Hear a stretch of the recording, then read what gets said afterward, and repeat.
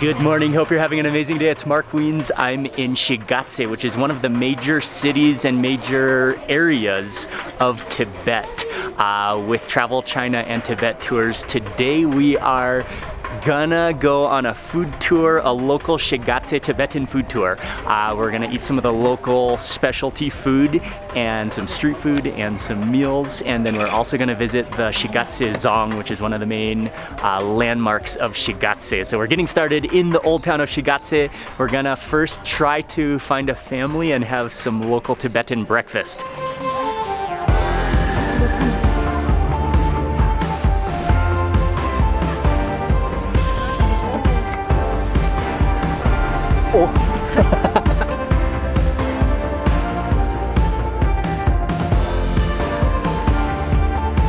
We found a small little local family-run Tibetan tea house where they serve traditional Tibetan breakfast. So we're gonna stop in here, we're gonna have a little bite to eat to get the day started and some butter tea. Here we go.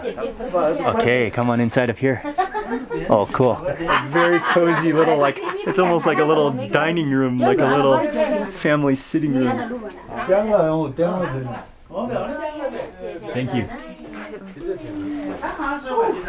And the family who owns this tea house said we can go to the top of the roof. Whoa, cool, to get a view of the city as well.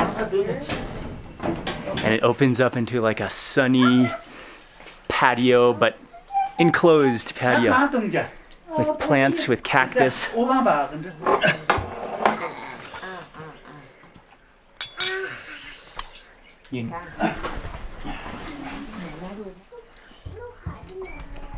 Oh, dried cheese. So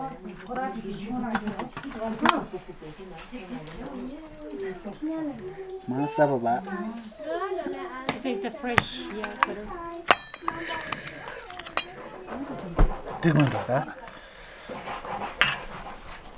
And that's butter tea. Yes.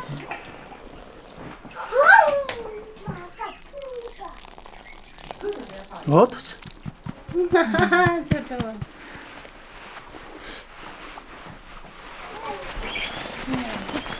Tsampa is the roasted Tibetan black barley, which is a staple. But for breakfast, it's almost impossible to find this at a restaurant. Everybody eats this at home. And so yeah, it's very hard to find at restaurants. So this is a tea house, but very, very local, and this is their home. So I don't even think, they might not even serve this at the tea house, but we're in their house, and so they offered to make this for us because this is what we wanted to eat for breakfast. Oh, she's making them into big dumplings.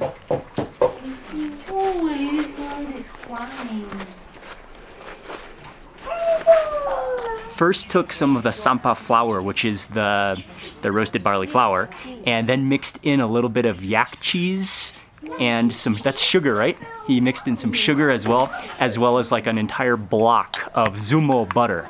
And zumo is the cross between yak and a cow, so that's like also one of the most common types of butter.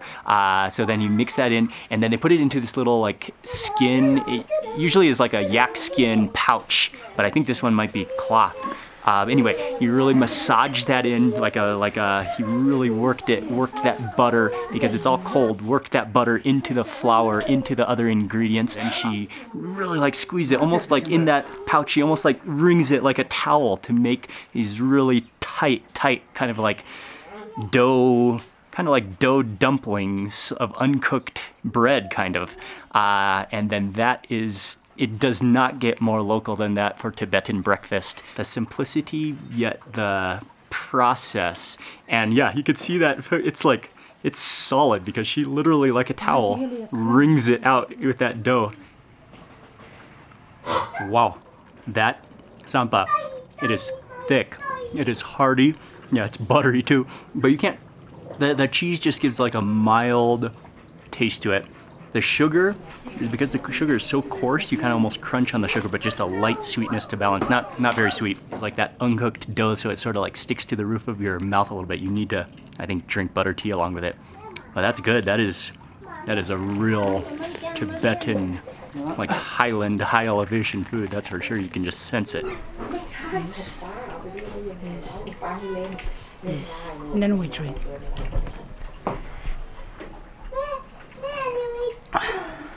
So 3 times. Yes, 3 times. And the finger should be this. Oh, the finger. And like this? Thumb out. Thumb out, just this Only, finger. This. So this is what Doma was saying, is you traditionally can kind of flick it out. Yes, put in. Put it in the butter tea. Use the thumb. Use the thumb. Offering. First, okay. Then 1, 2. 2, and then 3. Yes. And now we can drink the butter tea. Oh, I love the butter tea. Oh, that one is good. Oh, that's rich and creamy and salty and soupy. Uncle just went downstairs and he brought us some of the chili sauce to eat with the tsampa. And yeah, it includes the dried chili, which they mash into a paste. And then shawotange, which is a herb from the mountains. That's also included in there. No idea what it almost looks like pine needles. We're gonna add that. Okay, add a little bit of this. Oh, it's really on my Spicy? Sure. Really spicy? Sure. Yes.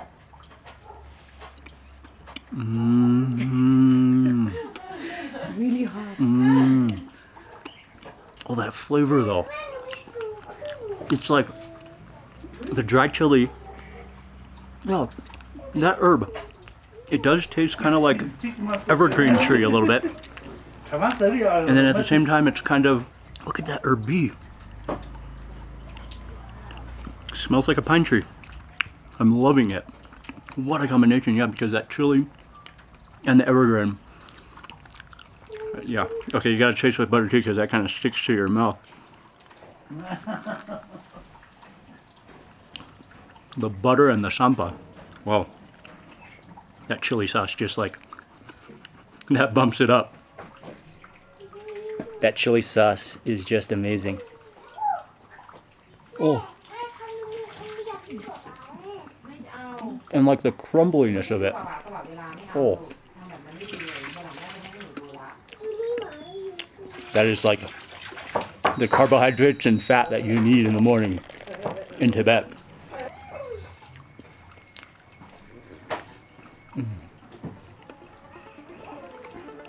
And wash it down. Wow, that was good. I had just 2 of those tsampa dumplings. Those are heavy. That's like the ultimate power granola bar Tibetan breakfast. It's like, it literally is like, I mean, a solid lump of just flour and butter that's just gonna rise in your stomach. And I washed that down with at least 3 cups of butter tea. I'm feeling like I have energy to conquer this high altitude. We are on our way to explore more of Shigatse. Okay, so right at the base, we made it to the base of the Zong, but right at the base of the Zong, there's a local market. Lots and lots of fresh, actually kind of like half-dried meat. These are sheep. Actually at this market, it's mostly sheep. Hello. But then there's some yak meat as well, and now moving into some more like, these are not souvenirs, but they're more like religious symbols and religious prayer beads and bells and things that people use. Yeah, so all sorts of daily necessities at this market, from wooden bowls for butter tea to nail clippers to Tibetan shoes to jewelry to food.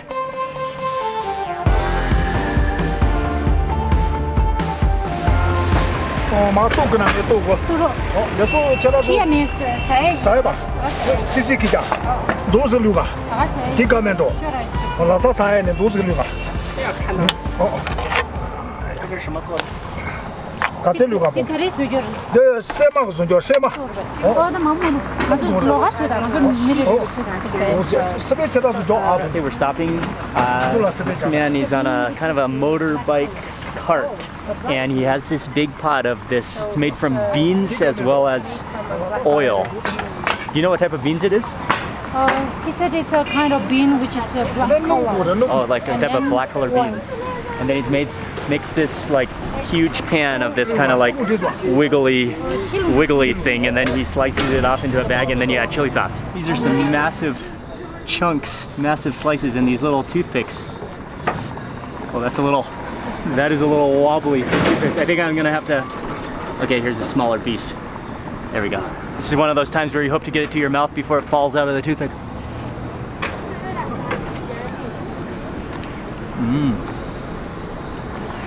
It's jiggly, a little bit starchy, but really light and blobby, and then you have that chili sauce.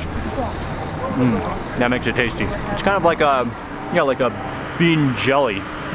It looks like a lot, but you could definitely eat it all because it's very light.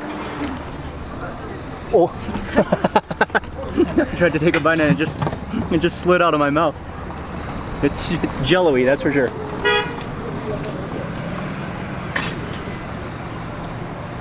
I think there might be some spring onions in there as well.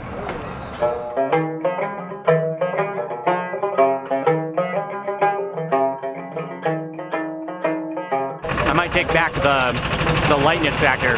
It's light at first, but it gets heavy. That was a good little snack, and we're now moving on to the main monastery of Shigatse, where we're gonna do a little hike above the monastery. We're beginning the hike now through the alley, but we're gonna go up the mountain. And this monastery, it's huge, it's sprawling. We'll learn more about it as we continue to go up.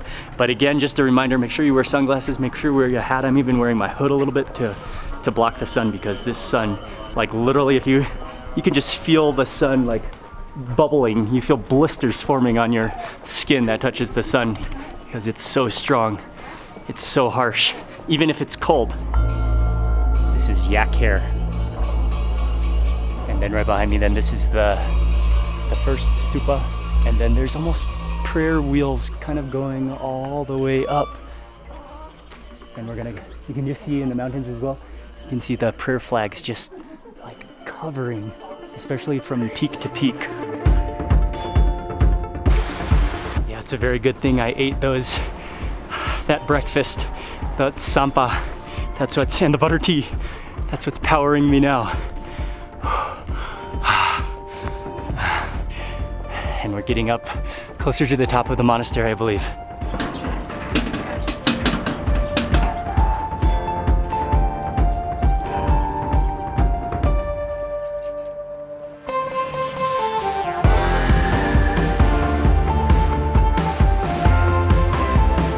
I think we made it to the top here. There's kind of a rocky area, and this is like the back side of the wall of the monastery. So maybe not really a view of the monastery from here, but we'll get another view, maybe from the other side or from below. But it was very cool to just walk around it. What we say, chasho, masho, chasho, barley, chasho, come salt, masho, come butter. Ah. See. So most people mash it a little bit. Yeah, we believe that salt, butter, tea will come more. So we believe in every local people, when they come here, they do like this. Chasho, masho, chasho, chasho, masho, chasho. Okay, and here we go at the top here. This is the view over the entire monastery.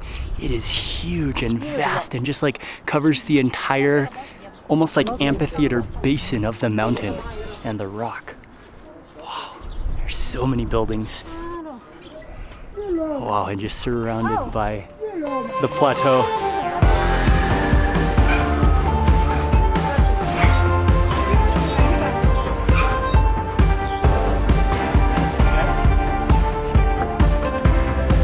So we made it down from the hike, and before we go into the monastery, because the monastery is still closed, I believe, for lunch, we're gonna have lunch ourselves. We're stopping at a restaurant here, Tibetan restaurant. Oh yeah, that's the yak wool blanket. That's heavy. Come on inside. Wow, a big Tibetan restaurant. Whoa, like a big family restaurant. Nice. I'm loving it in here already. The natural light, the sofas, the colors as always, and not forgetting the Tibetan sofa dining situation as always as well. These are like bucket seats. Nice. We just ordered up some of this restaurant's Tibetan food specialties, some of their very meaty specialties, and they are now really bumping that karaoke. So two of the main meat dishes have arrived. One is a sausage that's made from the sheep intestines and then filled with tsampa, which is we've already had some today, but it was just the Tibetan roasted barley. And so that looks very hearty. That's like more than just a sausage. That's an all carb meat intestine roll up all in one. And then another dish that I haven't tried so far, Tibetan food that's very popular, is sheep lungs, fried sheep lungs. And it's kind of fried down with some peppers and some onions and kind of like bubbly. That looks really good. And some chili sauce to go with it. Have to begin with that sausage. Look at, you can just see actually the grains of the barley. That has some texture to it, some grainy texture, and then just wrapped up in sheep intestines. It's almost like bread.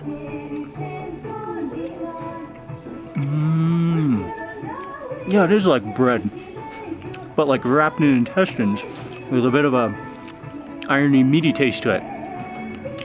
That really is a lot of tsampa though, a lot of barley. So, and I'm not sure if it's fried, but then it kind of just like turns into like crumbly meat bread. That's good. It'd be even better with some chili sauce, but we gotta try those lungs first. Okay, next up for the fried sheep lungs.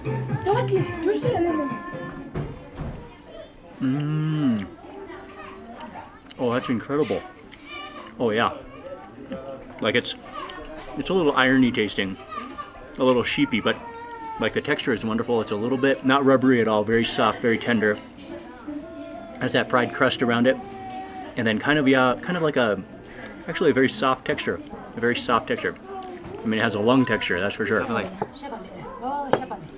Oh, cool. This is the one. This is like one of the main dishes we wanted to try here in Shigatse, which is the Shigatse shapale. Oh, this one is a shapato? Shapale. Shapale, which is like a fried dough with a yak. With yak inside, definitely yak inside, and that is puffy and fried. That looks so crispy. Okay, we got a few more dishes that I didn't even realize were coming. Dolma hooked it up. It's yak meat. I think it's radish. And then the little, oh yeah, these are small little guys. Filled with yak as well. They're sliders, slippery. Well, it like juices with yak. It has some kind of a herb inside of it. Kind of tastes like that mountain herb that was in that chili sauce. Like kind of evergreen.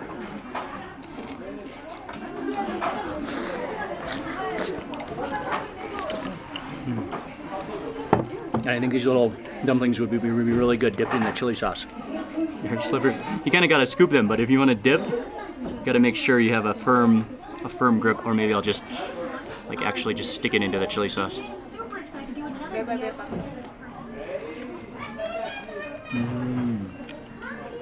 Oh, that chili sauce, that makes it. That's so good. It's like a not even that salty, but just a nice chili sauce. Okay, and then this one is the shapale, the fried bread. I'm gonna maybe break it in half. Okay, that's kind of oily. The yak juices are flowing. Oh, and there's minced yak in the inside. Okay. Maybe break another piece off. You can kind of feel the oil squeezing out of it.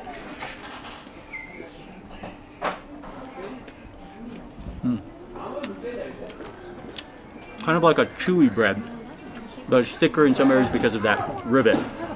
And it is kind of oily, kind of tasty. It would be good. Maybe I'll try some of that tomato sauce with it. And that yak meat inside of the shapale is almost kind of like caramelized.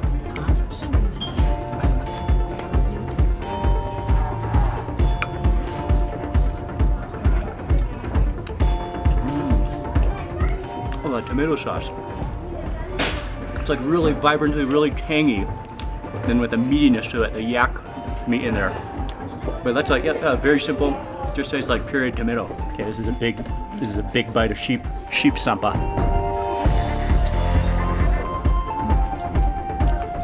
With their chili sauce.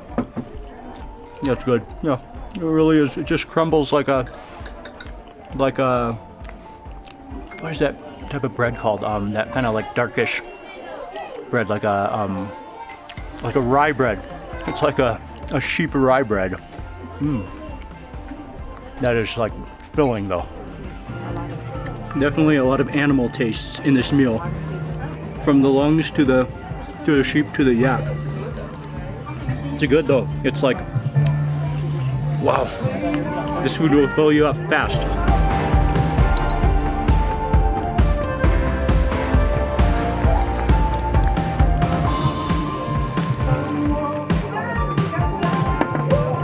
Chase that with a lung or two. And then you got the full sheep texture in your mouth at once. Oh, wow. Again, this is the point in the meal where you need to lean back and fully utilize the Tibetan sofa seating. That dough is starting to rise in my stomach, expanding. The lungs too. Oh, that was a rich meal. Oh, wow. Okay, we finished with lunch. That was a very, very heavy lunch, and now we are at the monastery. The monastery is called Tashi Lumpo Monastery, and from what I understand, this is the seat of the second after the Dalai Lama. And so there's, it's an entire complex of students, of places, of chapels, of assembly halls, of chapels, of tombs. And yeah, as we saw already, it just stretches through the entire kind of like basin of the mountain. And so we're gonna walk around, we're gonna tour around the monastery now. And Dolma mentioned that it is the winter palace of the Penchant Lama. So most of the bottom level of the monastery are monks' accommodation and students' housing. So most of the bottom rooms and buildings and alleys are, yeah, like living quarters. But we're continuing up to some of the other assembly halls, I think, and places. This is a very cool type of tree with branches, and look at this stump. But the unique thing about it is it only grows over 4,000 meters. And I think we're right at 4,000 meters here. And we are stepping into a chapel where there, I believe, is a huge statue of Buddha. 270 kilos of gold, 79 kilos of gold, 230,000 kilos of copper.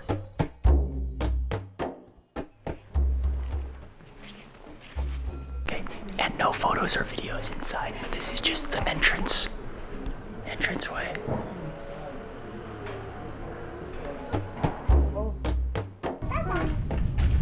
Wow, that was huge, massive. Okay, moving on. Next, we're stepping into the 10th Penchant Lama's tomb stupa. Wow, this is impressive. Step through the entryway, and then it's like multi-layered tiers, and this is with the golden roof. And so much, maybe copper, but just reflecting off the sun. Mainly we're visiting a lot of the tomb stupas, so this is of the 4th Penchant Lama. And go up this. These are cool staircases. Okay, this is where the current Penchant Lama lives. This is his palace during the winter especially.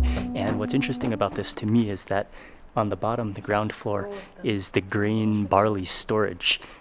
Like all of it. We're standing on the grain barley storage, which there's ladders, steps that go down, but then there's also, if you walk, you hear your feet really stick because they put yak butter on this entire floor to make it very slip proof, very sticky. You can hear that on your shoes.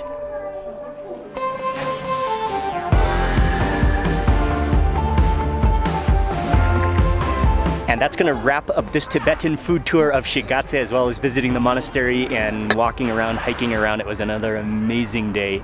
And actually this is the final video. This is gonna wrap up this entire Tibetan food and travel video series. If you haven't seen all the videos, I'll have the link in the description box below, but from Lhasa to Yamdrak Lake to Shigatse, be sure to check out all of the videos, watch all of the videos. Tibet has been just exceeded my expectations in terms of people, culture, the beauty, the natural scenery, the people. I said that again, but that deserves twice, and the food. But the people are so cool.